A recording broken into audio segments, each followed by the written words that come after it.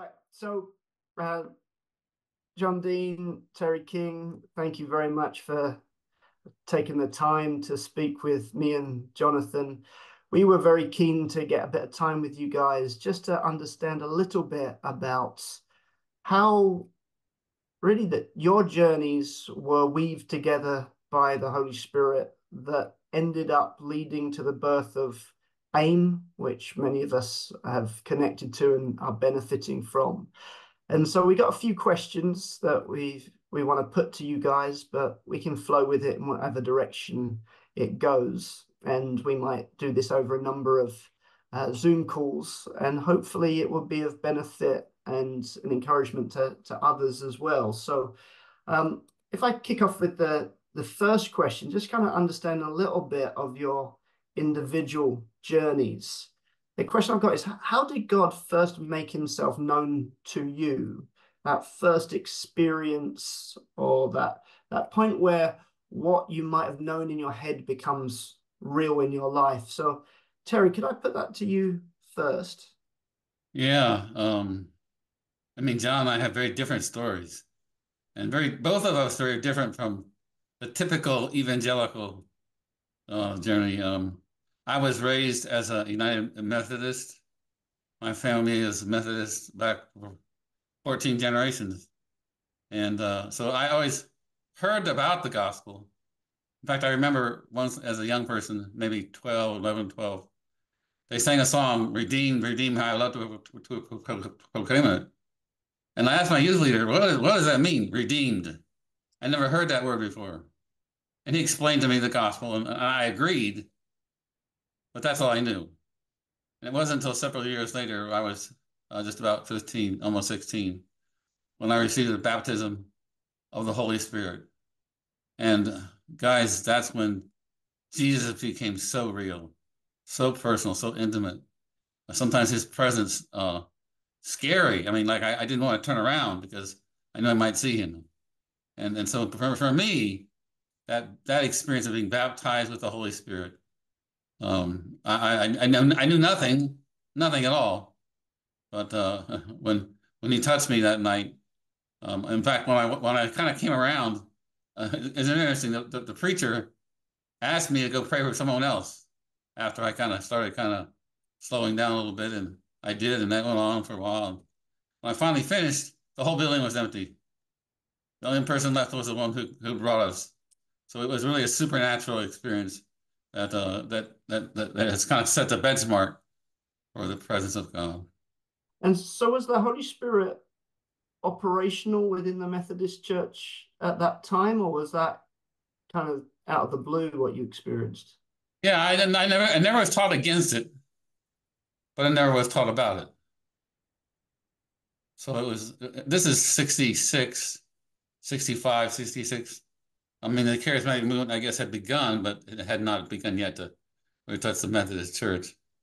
And so for me, I never heard anything against it or never taught about it. And from that moment, Terry, the your eyes were open to a relationship that you had never comprehended to that point. What what did you do with yourself? Well, the preacher gave me a couple of words of advice. He said, number one, pray this language. You have a new language all of the time, all of the time. And I remember sitting one time in algebra class thinking, this is so boring. And under my breath, I started speaking in tongues. And I kind of laughed to myself and said, I bet there's no one has ever spoken in tongues in algebra class before. And secondly, it began to open my eyes to really look for the leading of the Holy Spirit. What comes next in my life? Where should I go? What should I do? And that's another whole story. That's great. So that the spiritual world opened up. And that's John Dean's been a very important part of that, really. Actually going to another whole branch, another whole level of walking in that other realm of the Spirit. So, but it Okay. all goes back to that experience of being baptized with the Holy Spirit. Okay. Well, let's get kind of what's going on with John's story, and then we see how the two weave together. So, John, can you give us an overview of your starting journey? Well, my story seems to come in segments. When I didn't find out until years later that my father's family, when they migrated to Texas back in 1845, um, they were all Baptist. Hmm. And my great grandmother, or grandmother rather, on that side, they were all Church of Christ. And so I did not realize this until I was grown because my father died when I was 3. And and then my stepfather, obviously, he did not go to church, didn't know anything about church. But I remember when I was 5 years old, I seemed to know the Lord because I remember putting on a little suit that somebody had given us, and we lived in a hall, lived in a hotel in Houston, and I went out there in the hotel room and gathered all the other little kids and started preaching to them. And we didn't go to church, nothing. And so I just did it. And I remember telling them that they didn't have to worry about going to hell because they were not 12 years old. But when they get 12 years old, they need to worry about it and so that was I don't know where in the world I got that from. And then skip ahead when I was 12 years old, uh, we lived on a river. We had moved and lived on a river with my stepfather in a tent. Back in those days, people were poor and in a tent. And I went across the river, sat on a rock. And when I did, God seemed to appear to me. I did not know God. And I didn't see him, but he was there. I knew he was there. And he spoke to me and gave him a call then and told me what I was supposed to do. And, and the only thing I knew how to say was, yes, sir. And he left. I didn't get saved until I was grown, even though I continually thought about those two events in my life. When I was grown, I went to the bank one day to cash a check, and there was a man in the line next to me.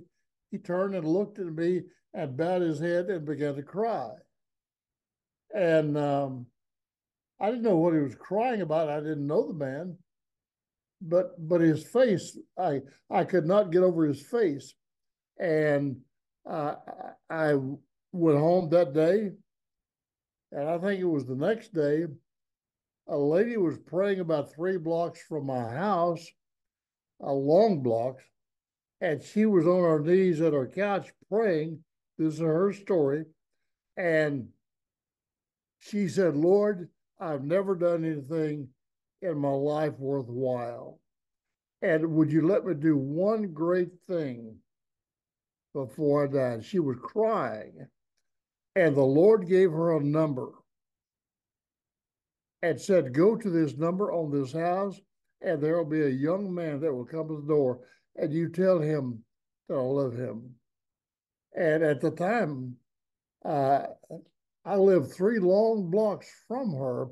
She didn't know me, and I didn't know her, but she came running up the stair, up the street, and found my number and knocked on my door. And I went to the door. It was me, and she said, "God loves you." I said, "Thank you." Shut the door. The next day, she came up there, knocked on the door again, and she said, "God loves you." And I said, "I heard you yesterday." And she left, came back, and this happened for 3 weeks. and that and every day she would knock on my door at the same time. Well, I didn't realize till later that the man at the bank was praying for me at the same time. And so I don't want to make this as short as possible, but after 3 weeks, I got up one morning with a terrible urge to go to church. And I got in my car. I went to the first church, and I could actually prophetically see that they had more problems than I had. So I went to the next church, the next church, the next church. Ended up all the way across town at a little church, little holiness church. And I just felt like God said, go in there. So I went in there. Make a long story short, that's where the man at the bank went to church, and that's where this woman went to church. And that morning, I got saved.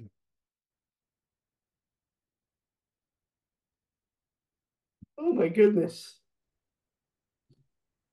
Praise God. Wow. And that afternoon, I went to ministry and started And saving people, getting people saved. did the man teach a Sunday school class or something like that?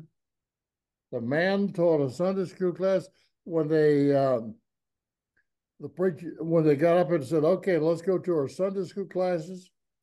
And I just got up and followed people my age into the Sunday school class.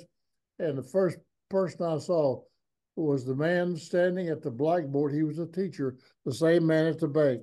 He turned and looked at me, didn't say a thing, but turned and bowed his head and prayed again, thanking God that God had answered his prayer. So anyway.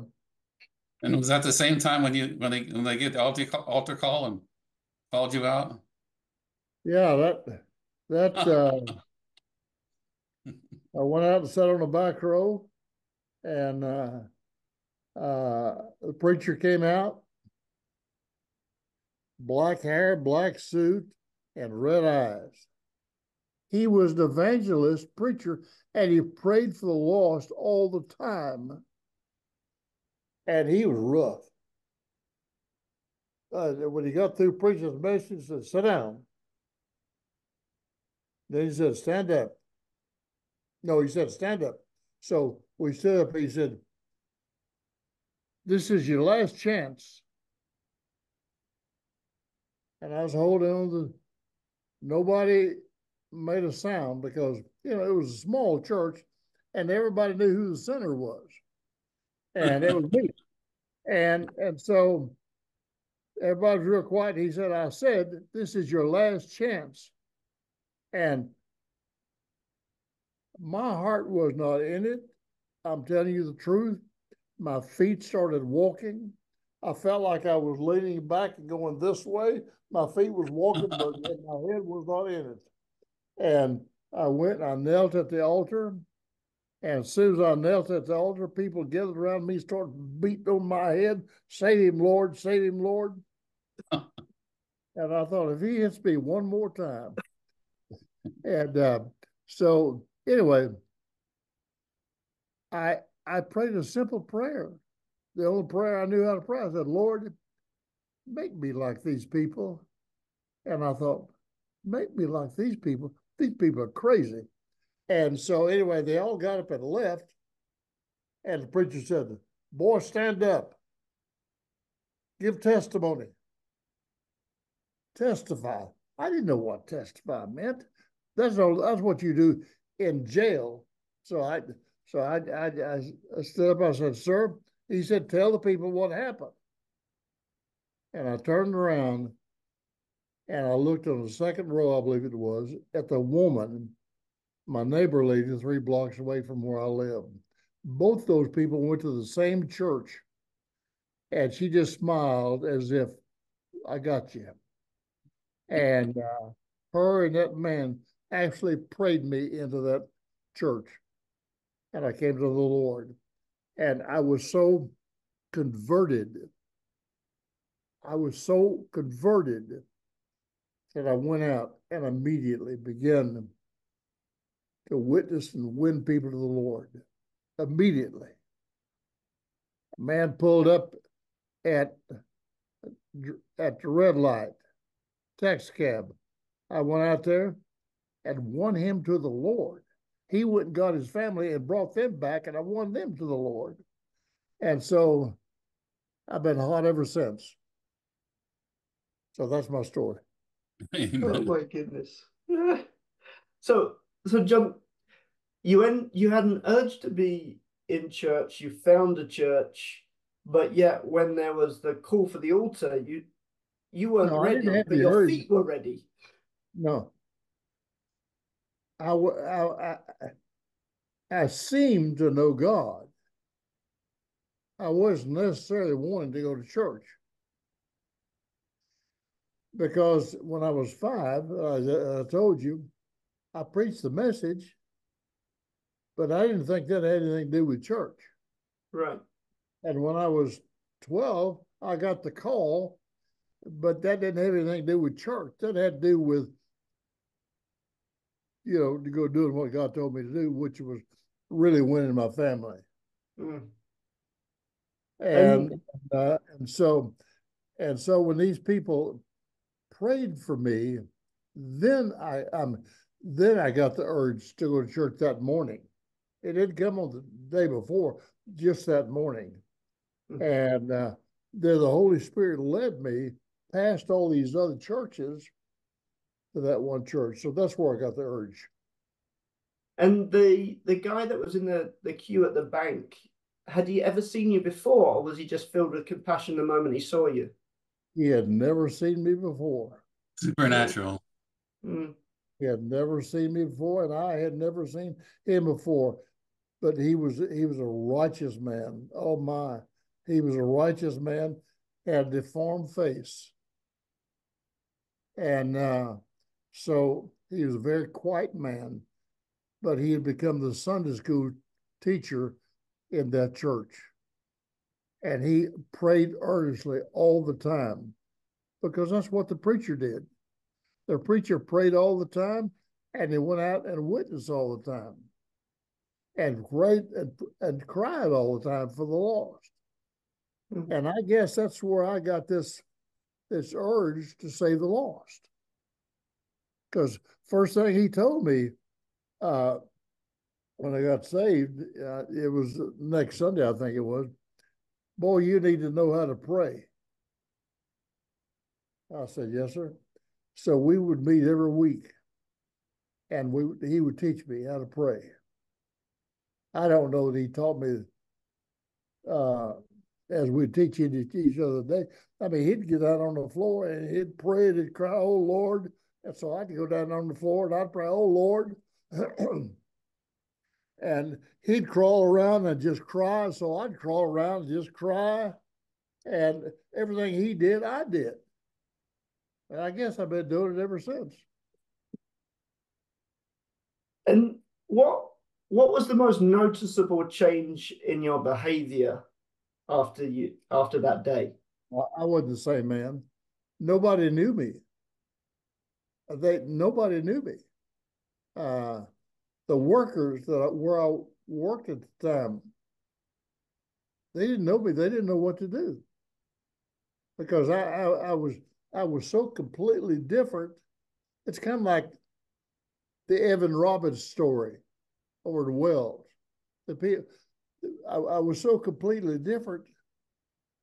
I mean, I didn't even hardly know myself. That's how much I was transformed. And so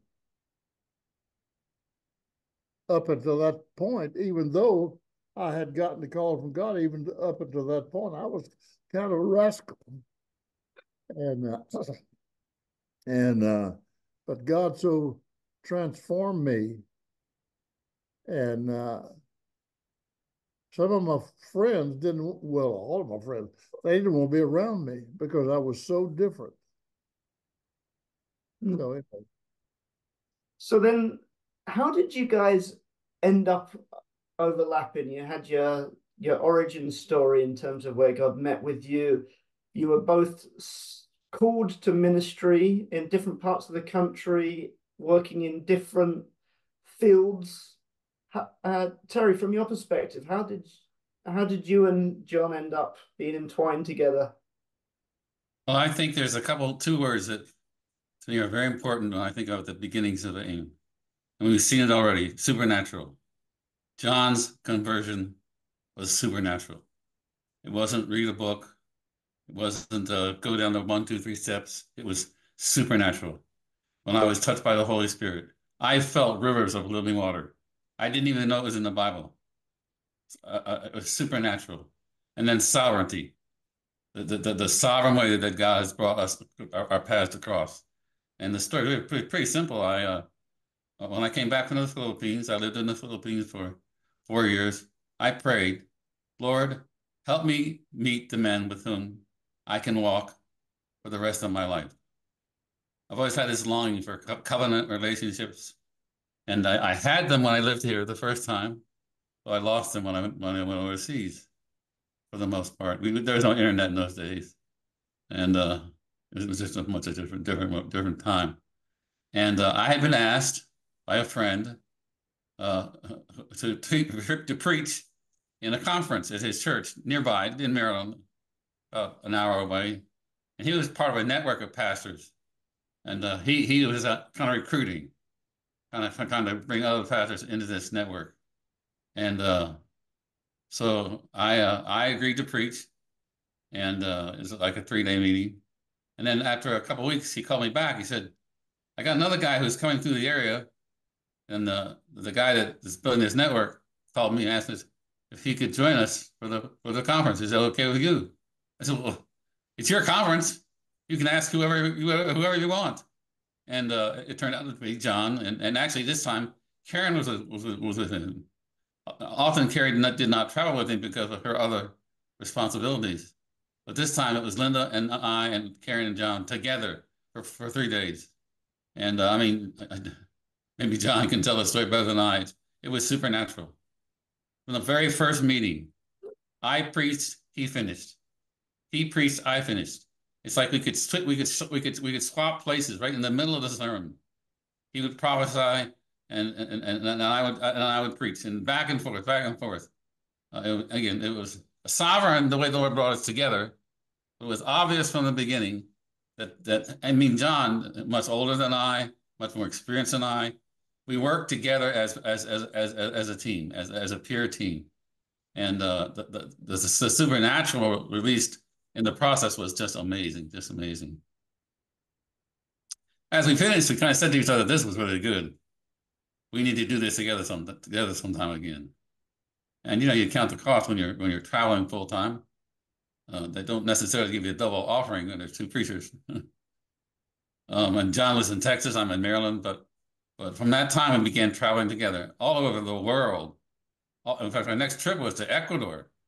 We went to Germany, to Bulgaria, etc. But that underlying sovereignty of the leading of the Holy Spirit, and the obedience, and the significant way the Holy Spirit worked between us over and over, and still does. Terry, what year was it that you both ended up at the conference together? That would have been 1994. I first returned from the Philippines in 93, so somewhere around 93, 94, 95. And the prayer that you prayed to God, let me meet the man that I will Amen. with. I prayed, Lord, please help me find the men with whom I can walk for the rest of my life. I mean, there are many friends you have for a period, but I was hungry for covenant, more than just friendship, but true covenant relationships. And you don't need many for that. 2 or 3, you're a rich man. And the other guy who was eventually joined us and walked with us for many years as a part of the family of AIM was one of those guys. But John Dean was really the first. And here we are. I can't count almost 30 years later, still walking together in covenant. And John, from your perspective, you meet this young, dashing Terry King at a conference. Did you immediately think this guy's got something that complements what God's given me, or did you see it before it happened, or you realized while it was happening? Well, as a person, I was different. I can look back and see that I was different because I was very vertical. I mean, I just got all the time, and just almost to the point of not needing anybody, because I was following the Holy Spirit, and there's nothing wrong with it. Well, no, that's good. I was following the Holy Spirit, but I was so vertical. And I think that God says you need some balance in your life. Uh, even though I had built churches and networks up until that point, I was still so vertical, and the Lord, I think, supernaturally brought Terry into my life, because Terry was looking for a relationship, and I had my head in the cloud all the time, and the Lord brought Terry in my life to bring a balance in my life, because Jesus had favor both with man and God, and so I was not wrong. I was just probably imbalanced, and so Terry became that bouncing rod in my life. And when we met and worked so well at that conference, I didn't realize then, but the Lord said, was saying, okay, now this is the balancing rod. And the more as we worked together, the more I became this way rather than just this way. Now, if you got to be one way or the other, that's a good way to be. But the Lord wants us to have favor with both man and God, and so consequently, I feel like that I have become much better off because of Terry, and it just worked. It just worked. I tend to be independent. I tend to be one of those that I can make it on my own. I refuse to bend to, and I tend to go that direction, but because of Terry, it has brought up a needed balance that I can have a different level of compassion and help for my brother and sisters out there. And it's not that I didn't before, but it was different. Does that make sense? Mm. It was different. I've always been a compassionate person, but this type of compassion was different. By nature, a healer too, and so it looks like it's a contradiction, but it isn't. So, John, did you find you had to make some intentional decisions in order to walk in that kind of partnership with Terry? It almost feels like Terry was looking for you, but you weren't really looking for him at this stage. And so it was almost more of a journey for you to embrace Terry than Terry to embrace you in that sense. No, I didn't have to make any decisions because it was so supernaturally natural. And that's exactly right. if I had to have made a decision, I probably would not have made it. But because it was supernaturally natural, and the Lord knew what I was and who I was, it was a marriage. It's just one of those things that was supposed to be there, and it was there. And it was amazing because we were so different. There's an age difference. There's a background difference. And my hunger for horizontal, I didn't even know that word. John gave me that word. Often that's what he's done. I've had the vision, I've had the scriptures, but John would give the right vocabulary. And it really wasn't so much because I was spiritual. I was living in the fear of God. I watched several pastors fall into sin. 3 of my first pastors fell into sin, and the damage it did to the church. And then in the early 70s, when our church just grew so fast, hundreds of people coming to the Lord, literally. I had over 100 weddings in 4 or 5 years, and they were all new converts, young people. And I knew I couldn't do it alone. I needed to walk with others to make that happen. And so that desire, that longing for horizontal, I didn't have a word. John gave me the vocabulary, but it made my soul right, my heart right, and ready for that covenant with John. And so the 1970s, that was the Jesus movement, was it? Yeah, it was kind of, in our case, we're a little rural, a little further from the city in those days, more rural than now. And it was really kind of a culmination of both the Jesus movement and the charismatic. So you had a lot of young people coming, I mean, some right off the street.